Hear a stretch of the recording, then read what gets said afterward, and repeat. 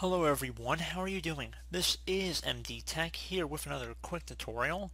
In today's tutorial I'm going to show you guys how to resolve if you're getting a USB device not recognized error with your USB 3.0 port. So it should hopefully be a pretty straightforward tutorial, and without further ado, let's go ahead and jump right into it. So first thing you want to do is go ahead and open up the start menu. I'll click on the start button one time, type in power options. One of the best matches should come back with power and sleep settings. You want to go ahead and left click on that.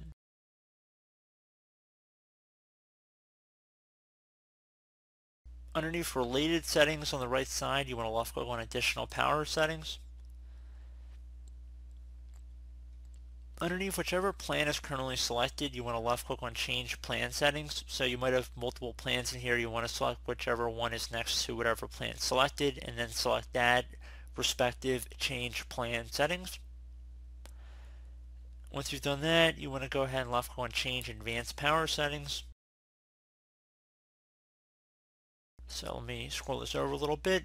Expand the USB selection, so click the little plus sign next to it, and then where it says USB selective suspend setting, you want to go ahead and double click on that setting. If it's currently enabled, you want to disable that, so just left click if it says enabled, click inside the drop down, select disabled, and then left click on apply and OK. Once that's done, restart your computer, and hopefully that's been able to resolve the problem. So once that's done, you can just go ahead and left click on power options up at the top bar of edit plan settings, where it says show additional plans. Now on the left side, you want to select choose what the power button does, and there might be an option underneath shutdown settings to turn on fast startup. I would suggest unchecking that and clicking on save changes if you're still experiencing the prompt, and then see if that has resolved the issue. So close out of here. Again, would suggest restarting your computer.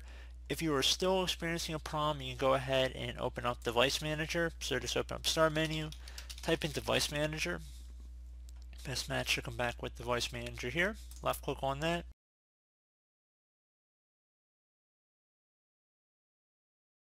Now you want to expand the disk. Drive section. So either double click on it or left click on the little arrow next to it to expand it.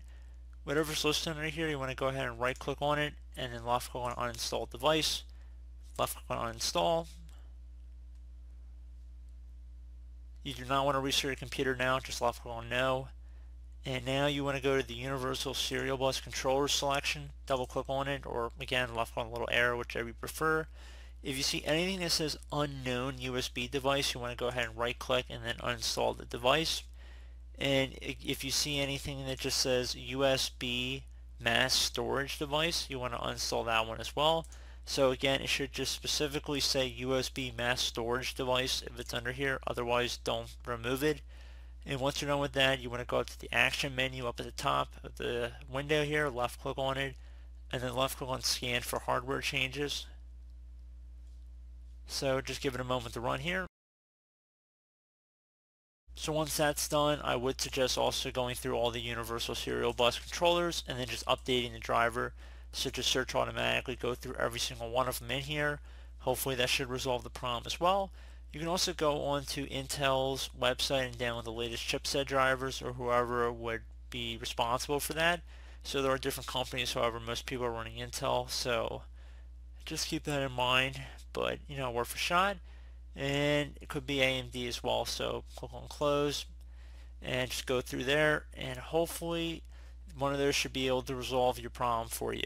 So I do have this brief tutorial was able to help you guys out, and as always, thank you for watching, and I do look forward to catching you all in the next tutorial.